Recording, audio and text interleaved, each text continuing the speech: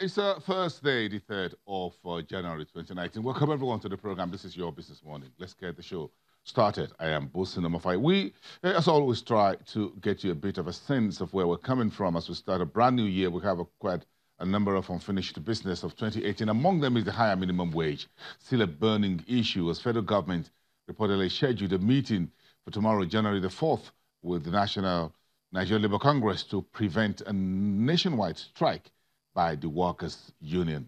The government is trying to negotiate what has been put in the tripartite report, 30,000 naira, as the new minimum wage.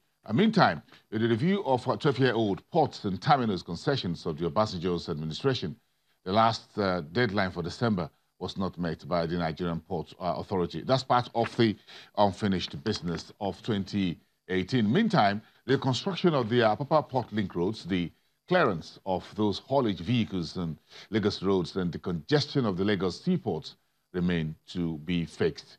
Also being carried over into the new year is the debate. Budget 2019 is still with the National Assembly. We are to have a word from the chambers. All of that as everyone gets back to business in coming days. Let's check in with the power sector. The power distribution companies, or DISCOs, say their total energy output to consumers since 2013, that's 5 years ago, when the sector was privatized under the Jonathan administration, averaged 3,453 megawatts per day. The annual daily generation sent out energy was less than 3%.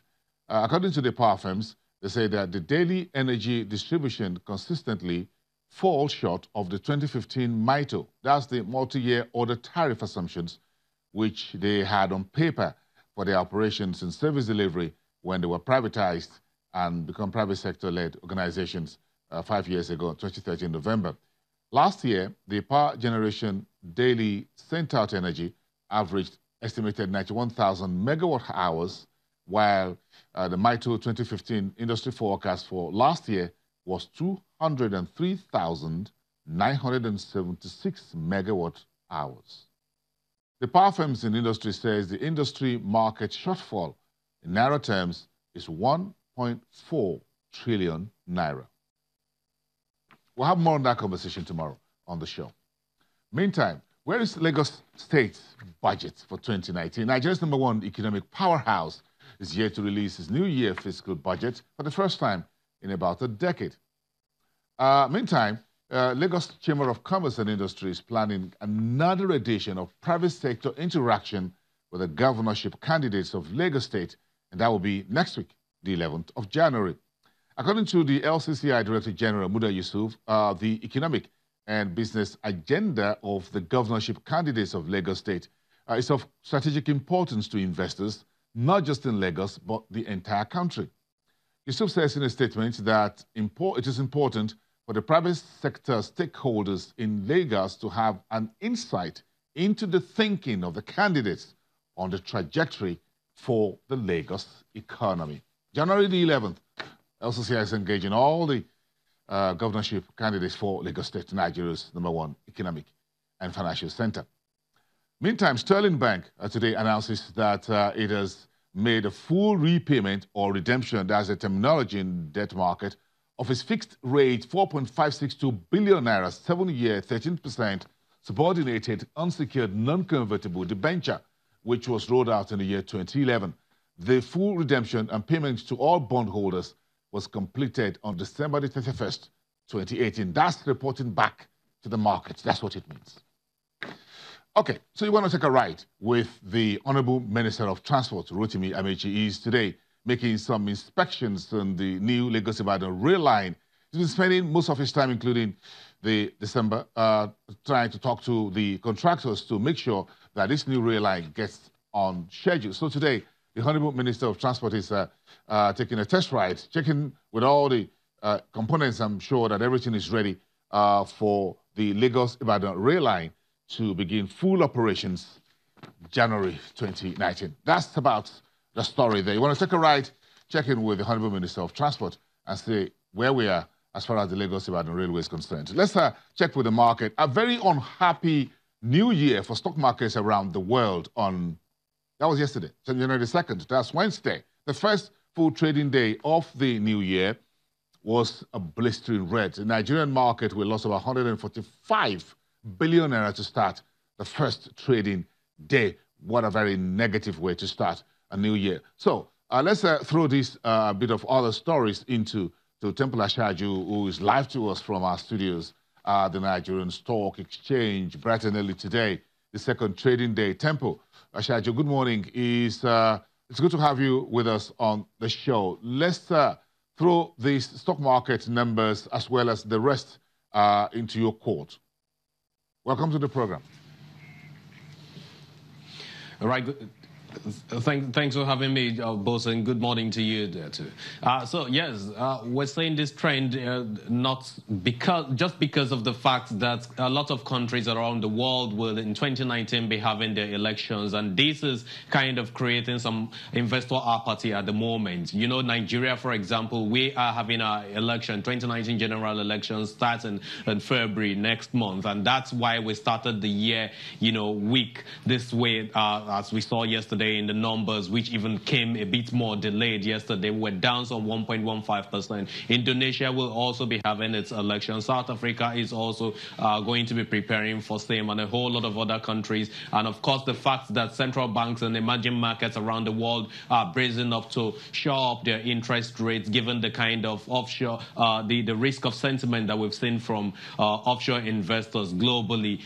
These are some of the reasons why we're seeing this kind of portfolio rebalancing and a whole lot of sell down markets, except for that's different from what we're also seeing in the United States of America, where we have a bit of a shutdown, 25% of the government shutdown in that climb. Of course, that is sending out a lot of investors. Back to Nigeria here, where we had 31,000 psychological line in terms of all share index yesterday, down some 115 basis points. What did we see? We saw weak investor sentiment in the run-up to the 2019 election, as I said earlier. And of course, this trend is likely to persist for the rest of this week and beyond. Now, we saw the fact that activity level yesterday was down 1.6 billion naira, and that is lower than the regular 30-day average that we've seen. Volume was just 214.41 million yesterday. And if you look at the buy and the sell side of things, reflecting in the deals now,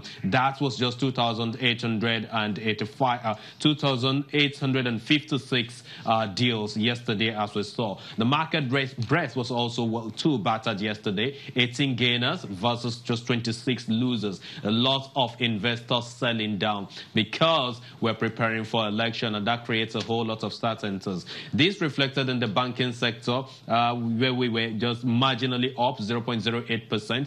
The 4 of the 5 sectors were really negative yesterday. Consumer goods down 2.3%, industrial goods down 1.2%, insurance sector down 1.31%, and of course the oil and gas down by some 66 basis points. Look at how that reflected on the energy side of things. We didn't have no company gaining yesterday.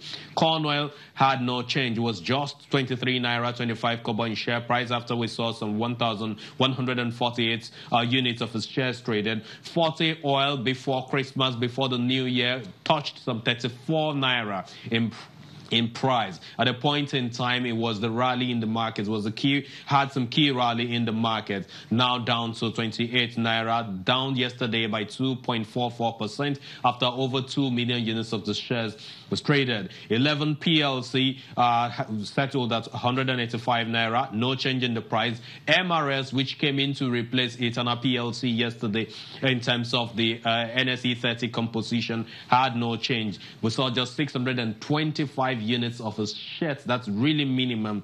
Just 625 units of his shares traded yesterday. O&O down, Seplat no change. Total PLC, in spite of the Egina plants, which is up and running now, yesterday had no change. Perhaps that would change the game today in the market and move it beyond the 203 naira. Eternal PLC was also down 4 naira 70 kobo. Takes us to the unlisted securities market, where we saw a marginal decline yesterday, 0.5 0.07% in the index there. The USI settled at 740.16 points. Market capitalization closed at 514 million naira, 514.43 billion naira precisely yesterday at the side of the market. A lot of domestic investors are moving to that side of the market because that's where you have more domestic players. The volume yesterday was 34,383 and valued at just 281.85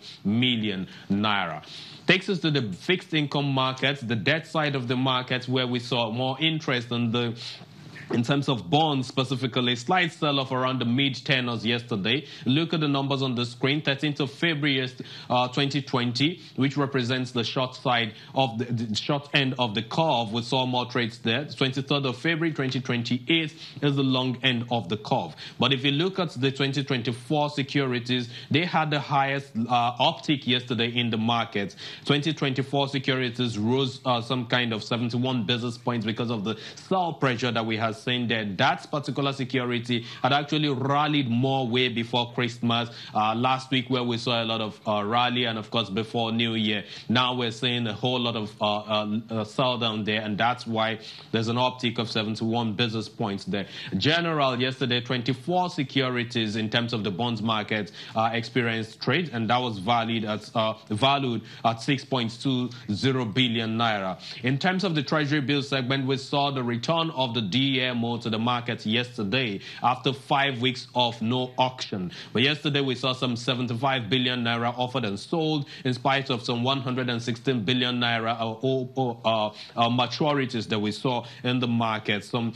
Generally, the stop rates came in at 10.8% for the 90-day day to maturity. We had some 13.1% for the 182 day to maturity. But in the secondary side of the market, slightly bullish sentiment was seen yesterday. We saw yields moderating across the short and the mid side of the curve. A lot of the January 2019 securities you can see on the screen, that's put together with other trades that we saw yesterday.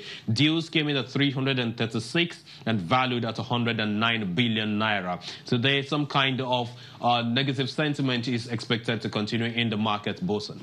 Well, Temple, this was a very roaring day for Treasury bills market, starting the new year with the expectation of liquidity in the market, and that secondary trading at the FMDQ was quite a huge one, 109. This is the first major shoot we're seeing in the new year.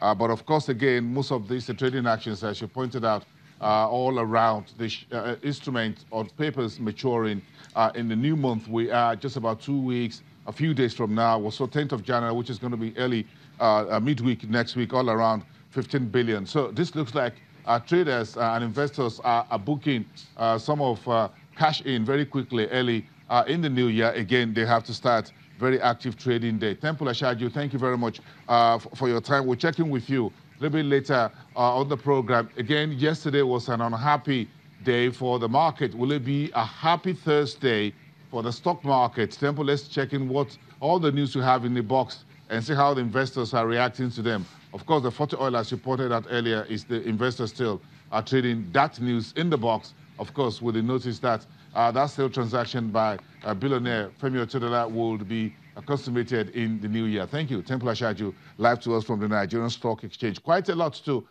still talk about on the program. The Central Bank of Nigeria has its own mind on what it wants to do in 2019. We got an idea of that. If you're in the market, you know how to read the tea leaves anywhere and anytime a central bank governor speaks. We'll talk about that beg your pardon, at about 10:30. But first, we have a lot to talk about in our consumer space, in our commodities market, quite a lot. Oil price is still highly volatile.